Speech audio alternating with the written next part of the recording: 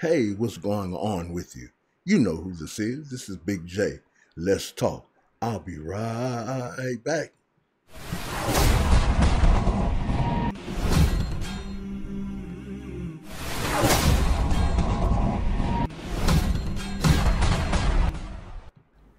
Hey, you know what?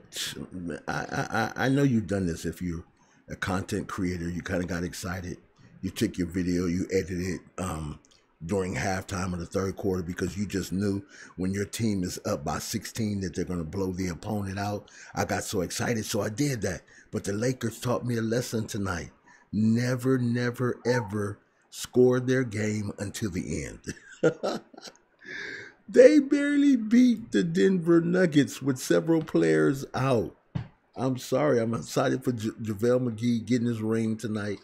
But the Lakers, look at my thumbnail. They got their boxing swag gear on. NBA champions. They're letting it be known.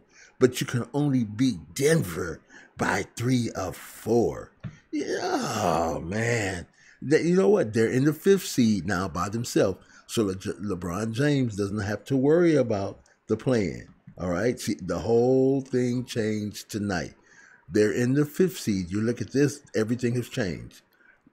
I'm telling you, this is how close the competition and the playoffs going into the play-in will be determined. It's determined by one game, game by game.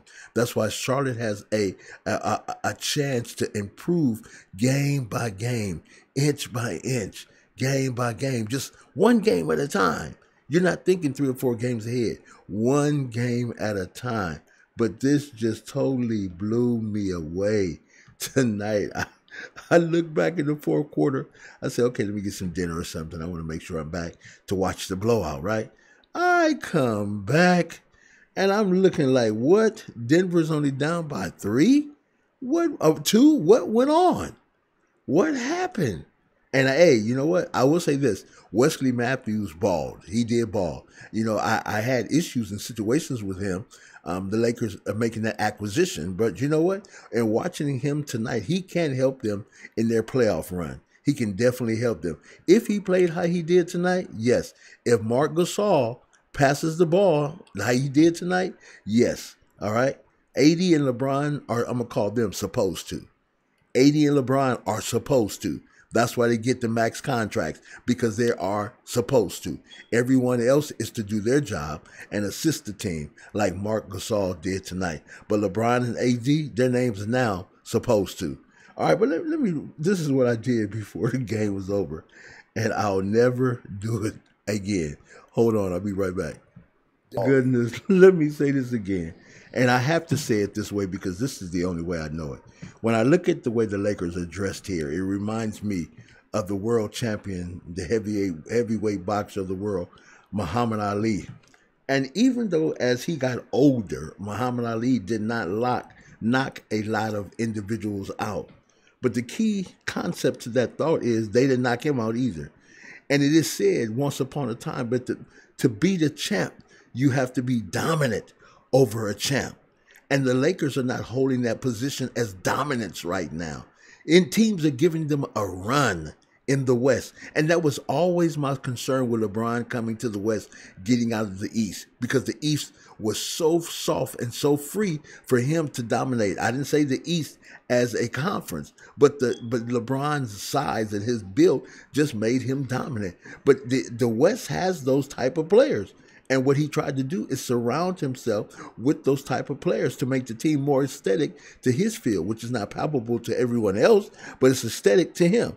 All right. So listen, if you look, I'm telling you, they should never wear those whatever warm-up jackets again until they are a team to where no other team can give them a run. That's my opinion. That is my opinion. Again, I don't know. I just don't know. But they are in the 5th seed.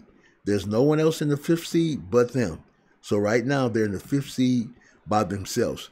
But I'm going to say it again. The Charlotte Hornets has the opportunity, game by game, inch by inch, to get into that 5th seed or even that 4th seed. They won't even have to do the play-in tournament. And if the Lakers keep winning and keep getting stronger together, they won't even see the play-in tournament, and they'll see one of the lower seeds, which they will beat and take them to the second round. This is just my opinion. But you know what? Tonight's game was iffy. I'm sorry. There's no way you could be champions. And there's no way that you can let a Denver Nugget team, which has major injuries, you can't beat them by 3 or 4 points. You can't beat them by a last shot. You have to dominate them. When you are a champion, you have to dominate. When you are a champion, say it again, in college football, Alabama is the champion. You have to, if you don't dominate Alabama with Nick Saban, you're not a winner. All right? There's only a few teams that can compete. The Lakers should only have a few teams that can compete with them because they are the Alabama of basketball. And there's no one that should compete with you. Hey, tonight you've been on with Big J. These are my opinions of sports news and information. Everything that you hear from me is based solely on my understanding and what I perceive about the game of basketball. We are not an expert. We are not an expert. I've never played the game of basketball on that level. So what am I saying? The reviews and the things that I bring are based on the information that I study.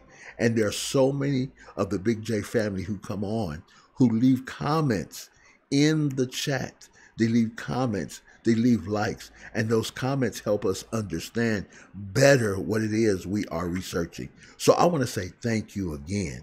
I want to say thank you again because you are the essence of this channel, and without you, we are nothing. So again, thank you to all those who have subscribed. Thank you to all those who have become a part of what we're doing, because it's in you and by you that we simply are trying to be the best. Thank you again, Big J. You know what time it is. Roll that outro.